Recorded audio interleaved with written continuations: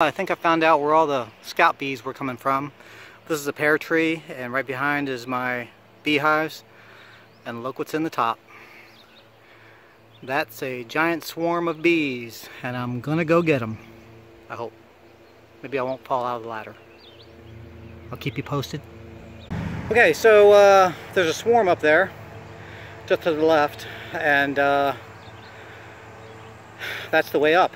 So we'll see how it goes.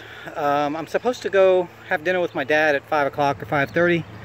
It's now about 10 minutes till 4, and I was literally walking out to my car to head to his house, get some spring water, and this is what I found. So I guess I can't complain, but dang, you know, I went around this tree about 50 times today. You'd think I would have noticed it before now. I'll let you know what happens while it's happening. Stay tuned. Alright, there it is. I'm in the top of the tree, and I'm a little freaked out right now because the ladder is not as stable as I would like it to be, and I'm not really big on ladders. So I'm going to get up there. What I'm going to try and do is cut the branch that they're on and bring the branch down with me. I know it sounds crazy. Maybe I am crazy, but that's what we're gonna do. So, barring me falling out of the tree, I got the hive ready, I got my loppers ready, I got some cool water ready for the bees to kind of keep them cool, you know, keep them low-key, not get me, because they might want to get me.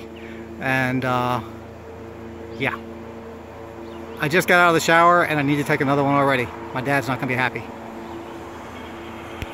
Okay, so I was not able to reach the swarm while on the ladder, and I couldn't cut it and hold it and come back down the ladder safely. I didn't feel. So what I'm going to do is I'm going to set a hive below the swarm, and I'm going to cut the branch, and the bees are going to walk right into the hive. I know you think I'm crazy, and I probably am. But I'll show you the setup, and I've seen this on YouTube and I know it works. We'll have to see if it works for me, but that's what's going to happen. Let me go ahead and set the camera up, and I'm going to let you guys have the bird's eye view of the bees hitting the ground right in front of the trap, and then we'll see how it goes, and then we'll watch the bees walk straight into the new hive body. Don't you love watching my videos instead of seeing pictures? The real Joey comes to life. So hang on, I'm gonna get it all set up. Okay, there's the setup. The bees are gonna land right there, and then they're gonna walk straight in the hive. This hive has got 9 drawn frames of comb, which they will love. It's got 1 frame of honey, which is good because they're gonna want food immediately. And it's ready to go. The only thing I don't like about this hive right now is it's got some ants in it, but there's plenty of bees in the swarm that I think that as soon as the bees start to go in, they are going to kick the ants out, and life will be good. And you can already see there's 1 scout bee scouting around right now, so that means 0. But we're gonna cut a big swarm of bees out, so just stand by. I got to get the ladder, not fall out of the tree, and cut the branch. Let me make sure that my aim is good.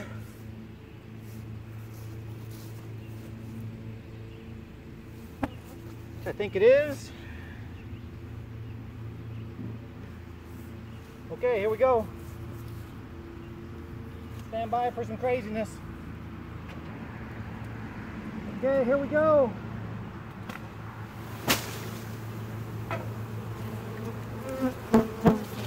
There might be a lot of mad bees down there.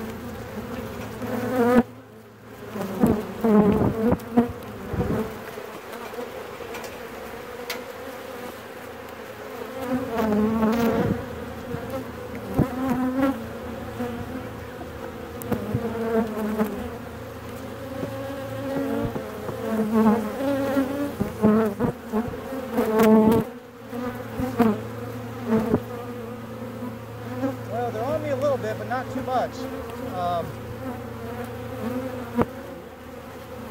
There's a lot of bees. They're on the camera. That's what they're doing. The queen is in there somewhere. Some of them are starting to make it inside the hive, and you can actually see the march has already begun. And in not too long of a time, all the bees will be inside the hive. This is pretty cool stuff. Okay, look at them now. They're all walking towards the hive.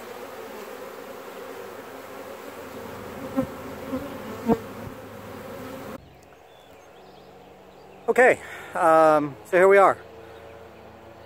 Wherever my finger goes, bees are in the hive. It's been, 10 minutes or so. What'd you think? This is what I do before I go to dinner, so if anybody ever thinks about, how does Joey get ready for dinner? Well, this is how I do it. Only when I'm in West Virginia. Anyway, yeah, so I'm getting ready to jump in the car to go to this place called Peta Bees here in Petersburg, West Virginia. And I happen to be walking by a pear tree. It's called an Ayers pear. It's really good pears. And I just happened to see this big, and there's another one. Oh my gosh, I found another. I'm gonna have to call my dad. There's another swarm. Look at here.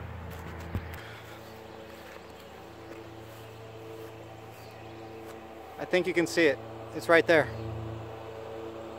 This is a crabapple tree. So I'm gonna go and get my pruners and my ladder, and I'm gonna do this one. All right, I don't know how well you can see this. I'm looking through my veil, but there's the swarm. It's pretty small. But what I'm gonna do this time is I'm gonna get a 5-gallon bucket, and I'm gonna shake the bees into the bucket and get down off the ladder real fast. And I think it's gonna be a lot easier, but it might sound crazier than the last time. It's not as much fun, that's for sure. But I think this one's going to be easier. I'm just going to have a 5-gallon bucket. I'll probably put the lid on right fast after they fall in, and I'll go down and I'll pour them into the hive. Now, the whole thing to this is that the important part is the queen. If I get the queen, I'm golden. Okay, well, there's a 5-gallon bucket that had a whole bunch of bees in it, and I dumped them into the hive. They've got food, they got everything, so we'll see how they do. And I don't know. This is crazy. It's not always this crazy, but I guess instead of looking down at the grass and plants growing out of the ground, I need to start looking up in the trees and finding bees. Just for everybody to know, I went into wintertime with 6 really strong hives. The last week of winter, I lost 3, and I'd lost 2 more before that. So I came out of winter with only 1 hive. The last week I split my single hive twice because they were just doing really well. And so now with these 2 swarms that I just caught, if I can get them to stay, hopefully that will mean that I've got 5 hives. And yeah, it's pretty crazy. So that's what's going on in the bee world. In Joey's bee world. But I'm gonna look in the trees one more time before I take off my stuff, and then I'm gonna go back in the house. I'm gonna take another shower because I'm now sweating like a dog again, and I might call my dad and tell him I'm gonna be 5 minutes late because I gotta go get spring water and stuff. But wow, how crazy is that? A day in the life of me. What can I do? I hope you enjoyed my craziness. See you guys. Alright, well, there they are, and they're, I think they're okay. I'm not going to move them tonight, or right now. I'm going to move them tonight before, oh dear.